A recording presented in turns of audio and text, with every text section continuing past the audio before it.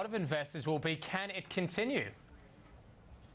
A big part of the performance today was the short covering ahead of the EU summit, where the market is watching to see whether we do see a change in policy from austerity to some of those more growth-orientated policies, and also if we do see some sort of solution being put forward, such as Eurobonds. So a lot of those short positions being closed out, and that was reflected in terms of sector performance. We saw the material stocks doing well yesterday. Today it was the industrials which really outperformed. That sector up by 2.3%, making it the best area in the market, and it was the mining services companies which drove that. We saw Monadelphous up by 7.7%, Decmil up by 5.6%, Campbell Brothers up by 5%, making them the best performers in that industrial space.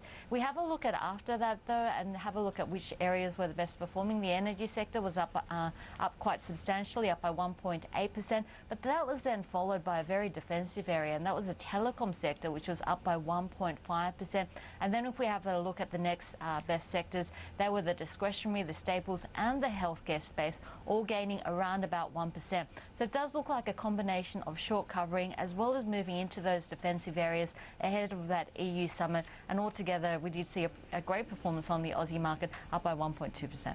If we have a look at the move down on the Aussie market over the last couple of weeks, it has been quite a severe one. So if we have a look at the move down and some Fibonacci levels on it, this is the 30-day chart of the Australian share market. You can see the first level we get to is 4,140 points. So that's a level that we will be watching to see whether there's a turning point. But of course, all of this is dependent on macro events at the moment. And the thing that the market is watching is the EU summit on Wednesday. There are some key things to be watching out for. There's increased talks of Eurobonds. So I guess three key things to watch out for. The first is any talk of Eurobonds. Secondly is a possible European redemption fund. And thirdly, bank guarantees, because of the mini run that we've seen in terms of the European banks and depositors pulling out that cash. But the key here are the Eurobonds. They've also been called stability bonds or joint bonds as well. And this is where I guess it works like a mortgage, where you get a guarantor coming in, and the guarantor would be one of the stronger countries such as Germany or France. And what it would essentially do is those stronger countries would probably see some of their borrowing costs increase, while the weaker countries actually see their borrowing costs decrease, and that would have an immediate effect in terms of alleviating some of the concerns around those peripheral countries. So that's a key thing that the market's watching for. Of course, France's president is a key pusher of that move, but it all really depends on whether Germany will back something like that. Secondly, we're watching the possibility of a European redemption fund, and this is where